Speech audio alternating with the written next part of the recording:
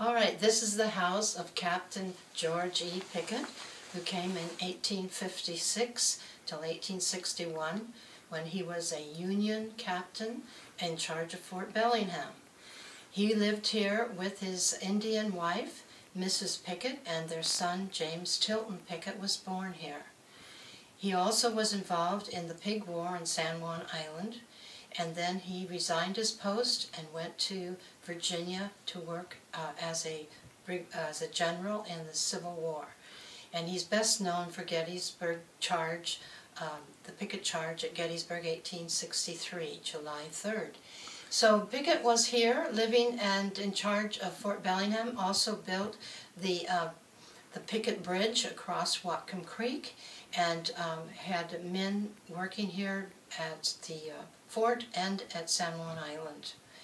After he left here, several people owned the house, but in 1889, a Civil War veteran, Robert Franklin Strother, a tailor, bought the house. His two grown daughters, Hattie and Willie, came to live with him, and Aunt Mary, or Mary Lewis Smith, a freeborn black woman, lived with them until she died in 1932.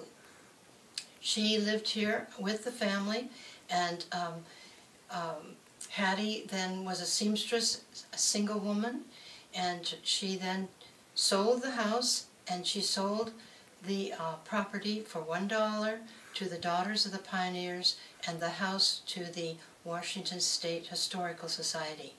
The Washington State Historical Society deeded the house to the Daughters of the Pioneers so that they could maintain it and give tours to the public. So we give tours to the public the second Sunday of each month from 1 to 4. We ask for donations, but we are involved with lots of renovation right now, and it's very expensive, and we're working very hard to maintain this building.